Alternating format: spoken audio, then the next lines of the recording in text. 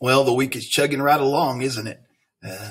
Won't be long before we'll be on fall break. I'm looking forward to it, sleeping in and having a cup of coffee and just getting to stay in a little longer into the house in the mornings. And I know you get to do that every day, and you're looking forward to just getting up and doing whatever you want to do without any school assignments. And so I hope you enjoy your next week off because are you over it? Are you undersleeping? Well, I'm just trying to be silly and use these two words here. We're going to start off today with some prefixes, over and under. Those are both words, aren't they? They're actually a certain type of word that we're going to find out about later too, over and under. And we'll learn more about that later. I'm not going to get into it right now, but they're prefixes is what they are right now. And we can add over and under to the beginning of a word to change the meaning of it. A prefix, we've talked about this before, is a word part added to the beginning of a base word that changes the meaning of the word. The prefix over means above or too much. The prefix under means below or not seen. So sometimes if I'm really hungry after school, I might overeat. What's that mean? It means I ate too much. Sometimes if I'm trying to lose weight, I might undereat, which means I ate not enough, right? So we can put over or under at the beginning of words to change their meaning. These words can be used as prefixes. So let's look at a couple examples here. That's the one I said, overeat. You can overeat. It means you ate too much. Or under plus ground is underground. That means it's below the ground.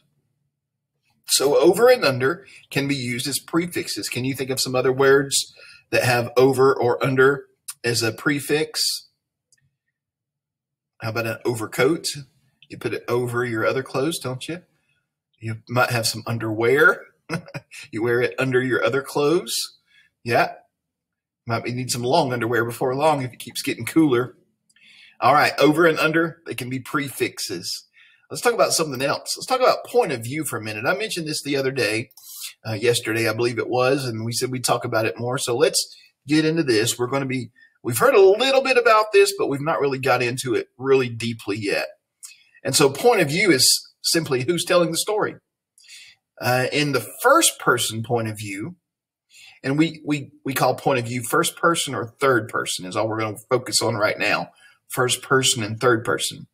The first person point of view is the narrator is part of the story. So the person telling the story is in the story. Think about witches. The little boy who was always talking about his grandmama and he's telling what's happening. It was a first person story. He was in the story and he was telling what's happening in the story. That's called first person point of view.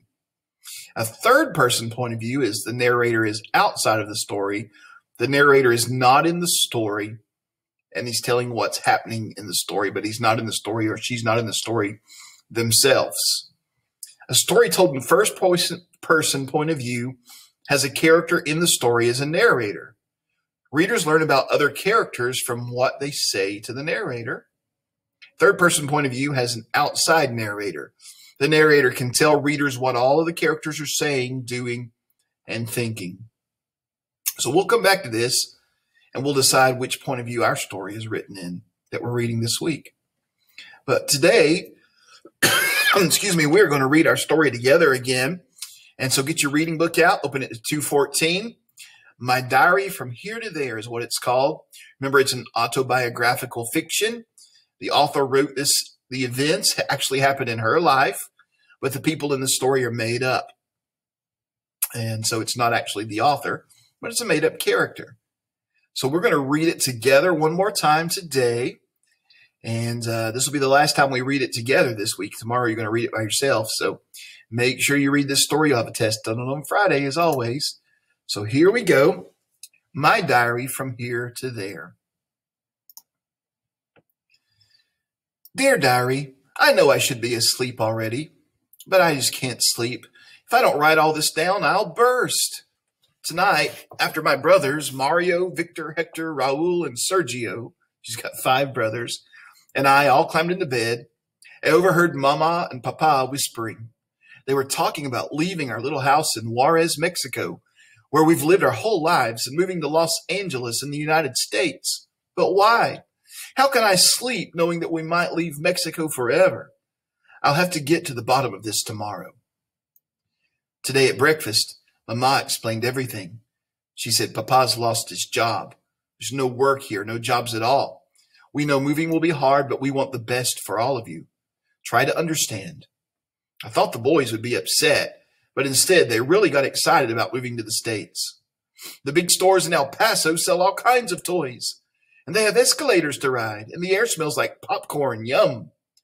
Am I the only one who's scared of leaving our home, our beautiful country, and all the people we might never see again? So let's pause just a minute and talk about point of view again. What point of view is this story written in? Is the narrator, the person telling the story, in the story? Absolutely. Yeah, it's the girl here that's writing in the diary. She's part of the story, and she's telling what's happening in the story. Now, as we look at some words, we can look for words to give us clues. If we're reading a story and we find words that the narrator is saying, like I, she's talking about herself. She's in the story. Okay? Or there's a bunch of I, if you hear words like my, we, she's in the story, that includes the author and the narrator and everybody else in the story. So there's some words that you can look for in stories to help you find if it's first person or third person. You can see on this page, she said I many times. That means she is in the story and she's telling the story. So this story is told in first person point of view. We'll read on. Okay, diary. Oh, I forgot a page. Sorry. My best friend Michi and I walked to the park today. We passed Don Nacho's corner store and the women at the tortilla shop, their hands blurring like hummingbird wings as they worked the dough over a griddle. At the park, we braided each other's hair and promised never to forget each other. We each picked out a smooth heart-shaped stone to remind us always of our friendship, of the little park, of Don Nacho and the tortilla shop. I've known Michi since we were little, and I don't think I'll ever find a friend like her in California. You're lucky your family will be together over there, Michi said. Her sisters and father work in the U.S. I can't imagine leaving anyone in our family behind. So, her friend's trying to make her feel better. I guess we can always think like the narrator here, like this girl who's writing in her diary. She's having a hard time. She's having to move away and leave her friend Michi. But, the old saying goes, somebody always has things worse than you do. No matter how bad things are, you may think things are in your life, somebody has it worse. Her friend Michi, sure, she gets to live in Mexico, but part of her family lives in the United States. So they're separated from each other. Her dad, she doesn't get to see her dad at all. And that's why she says, at least your family will all be together. So always remember, somebody may have it worse than you. Okay, diary, here's the plan. In 2 weeks, we leave for my grandparents' house in Mexicali, right across the border from Calexico, California. We'll stay with them while Papa goes to Los Angeles to look for work. We can only take what will fit in the old car Papa borrowed.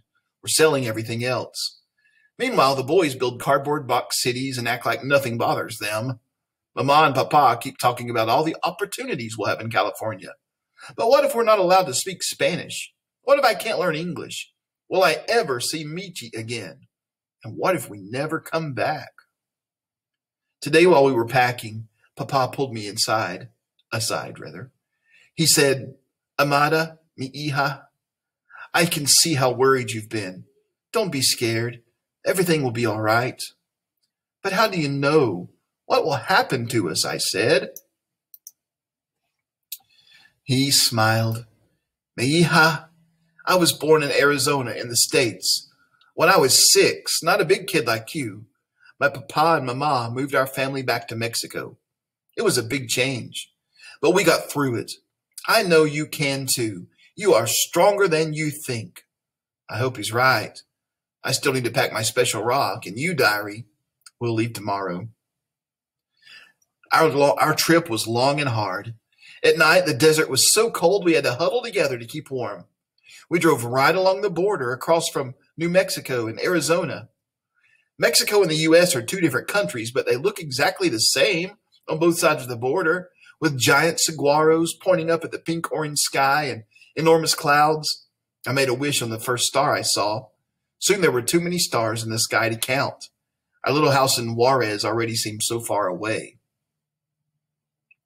We arrived in Mexicali late at night, and my grandparents Nana and Tata and all our aunts, uncles, and cousins, there must be 50 of them, welcomed us with a feast of tamales, beans, pan dulce, and hot chocolate with cinnamon sticks.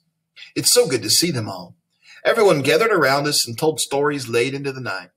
We played so much that the boys fell asleep before the last blanket was rolled out onto the floor. But, diary, I can't sleep. I keep thinking about Papa leaving tomorrow. Have you ever had a big family get-together? Maybe you're planning one for Thanksgiving, and everybody's going to sit around and eat delicious food and tell stories and talk about what's going on in their lives. It's always fun when families get together, especially like this family when you have people you haven't seen in a long time. Papa left for Los Angeles this morning. Nana comforted Mama, saying that Papa is a U.S. citizen, so he won't have a problem getting our green cards from the U.S. government. Papa told us that we each need a green card to live in the States because we weren't born there. I can't believe Papa's gone. Tio Tito keeps trying to make us laugh instead of cry. Tio Raul lets me wear his special medalla, and Tio Chato even pulled a silver coin out of my ear. The boys try to copy his tricks, but coins just end up flying everywhere. They drive me nuts sometimes. But today, it feels good to laugh. We got a letter from Papa today. I'm pasting it into your pages, diary. My dear family, I've been picking grapes and strawberries in the field in Delano, 140 miles north of Los Angeles, saving money and always thinking of you. It's hard, tiring work. There's a man here in the fields named Cesar Chavez who speaks of unions, strikes, and boycotts. These new words hold the hope of better conditions for us farm workers. So far, getting your green cards has been difficult, for we're not the only family trying to start a new life here. Please be patient. It won't be long before we're all together again. Hugs and kisses, Papa. How about his letter? What point of view is it written in? See the word I, don't you? He's telling about himself, so it's also written in first-person point of view. I miss Papa so much. It feels like he's left ages ago. It's been tough to stay hopeful. So far, we've had to live in 3 different houses with some of Mama's sisters. First, the boys broke Tia Tuca's jewelry box and were so noisy she kicked us out. Then at Nana's house, they kept trying on Tia Nina's high heels and purses. Even Nana herself got mad when they used her pots and pans to make music. And they keep trying to read what I've written here and to hide my special rock. Tia Lupe finally took us in, but where will we go if she decides she's had enough of us? Her brothers must be rowdy, huh? Finally, Papa sent our green cards. We're going to cross the border at last. He can't come for us, but will meet us in Los Angeles. The whole family is making a big farewell dinner for us tonight. Even after all the trouble the boys have caused, I think everyone's sad to see us go. Nana even gave me a new journal to write in for when I finish this one. She said, never forget who you are and where you are from. Keep your language and culture alive in your diary and in your heart. We leave this weekend, and I'm so excited I can hardly write. My first time riding in the USA. We're in San Ysidro, California, waiting for the bus to Los Angeles. Crossing the border in Tijuana was crazy. Everyone was pushing and shoving. There were babies crying and people fighting to be first in line. We held hands the whole way. When we finally got across, Mario had only one shoe on, and his hat had fallen off. I counted everyone, and I still had 5 brothers. Whew. Papa's meeting us at the bus station in Los Angeles. It's been so long, I hope he recognizes us. What a long ride. One woman and her children got kicked off the bus when the immigration patrol boarded to check everyone's papers. Mama held Mario and our green cards close to her heart. Papa was waiting at the station just like he promised. We all jumped into his arms and laughed, and Mama even cried a little. Papa's hugs felt so much better than when he left us in Mexicali. I wrote to Michi today. Dear Michi, I have stories for you. Papa found a job in a factory, and we're living in a creaky old house in El Monte, east of Los Angeles. It's not at all like Juarez. Yesterday, everything started shaking, and a huge roar was all around us. Airplanes right overhead. Sometimes freight trains rumble past our house like little earthquakes. Every day I hold my special rock and I think about home, Mexico, and our walks to the park. Papa says we might go back for holidays in a year or two. Until then, write me. Missing you, Amada Irma. Well, diary, I finally found a place where I can sit and think and write. It may not be the little park in Juarez, but it's pretty. You know, just because I'm far away from Juarez and Michi and my family in Mexicali, it doesn't mean they're not here with me. They're inside my little rock. They're here in your pages and in the language that I speak, and they're in the memories and in my heart. Papa was right. I am stronger than I think. In Mexico, in the States, anywhere. P.S. I've almost filled this whole journal and can't wait to start on my new one. Maybe someday I'll even write a book about our journey. What do you think about this last P.S. here? It's kind of like foreshadowing, isn't it? Because the author, we know, did write a book about her journey. So it's just kind of just playing around a little bit because this story is the story of the author's journey. It's an autobiographical fiction story. Okay. Well, we're going to move on now, and we're going to look at some more compound sentences, specifically using commas in compound sentences today. Don't forget to go and do your diary writing for today. Do your diary writing for Wednesday, and then do the language assignment. And then I'll see you tomorrow. We'll look at our story again and a few more things, practice our vocabulary and spelling a bit. So have a great day, and we'll talk to you tomorrow.